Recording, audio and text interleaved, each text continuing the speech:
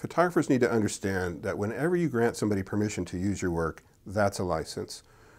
Whether it's free or whether it's costly, whether it's very limited rights or very broad rights, even if it's unlimited rights, it's still a license. That versus assigning your copyright to your client is a very significant consideration for photographers. If you assign your copyright to a client, you have no rights in that image. You can't use it in your portfolio. You can't use it for your self-promotion. You can't license it to anybody else.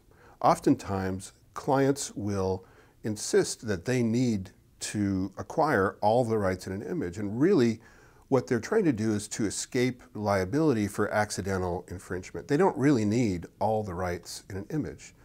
So a knowledgeable photographer will help the client to understand that they actually don't need all those rights. Some photographers make the mistake of thinking about their images in terms of what it's worth to the photographer. Really, you should be thinking about your images in terms of what they're worth to your client. Your client is your customer, and the value of the image is defined by what your client believes in. And so the extent that you can help your client to understand the value that they can get out of your image will help you to be able to define your licenses.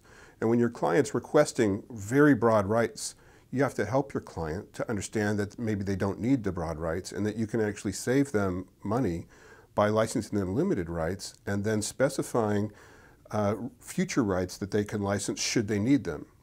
That way, they're not buying rights that they don't need.